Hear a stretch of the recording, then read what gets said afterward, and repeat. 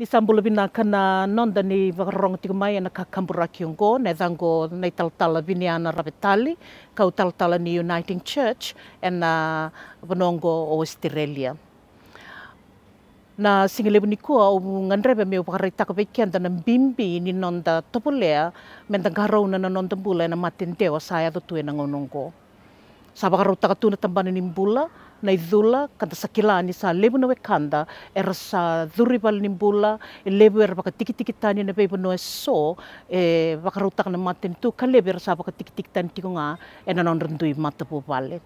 Ni sa baka ungeti na nonda me da tau mama, da alo rau-rau, da alo binakataka, me da topolea, me da lakoyani ki na bebo no e so, me da dhula mbale tang gorindundua na sala e na rawa ni i bakarusai kina na mate ntewa e sai dobi kenda tu e na ngonongo. Sa baka nui-nui e na bebo ka ungetingo ni kuni na ngoleani ka baka sangara na bebo no e so e bakarutaki me da dhula kina me rawa ninda tarova na matendewa saya do tu e na ngonongo. Me bakalunga tataki kemuni na nonda turanga. Vinaka.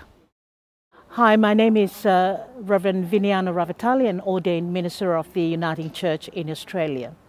COVID-19 has really impacted the Fijian community and the island community, and recently within the Fijian community there has been 5 deaths. I'm doing a funeral tomorrow as part of the death in our community. It has caused great distraught, and it has also caused great sadness. It has caused great pain and has traumatized family members of those who have passed on.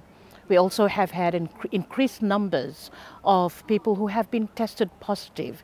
In some cases, the whole family has been hospitalised, and there are some who have been asked to isolate in places that has been allocated for them to isolate. Some continues to isolate from home.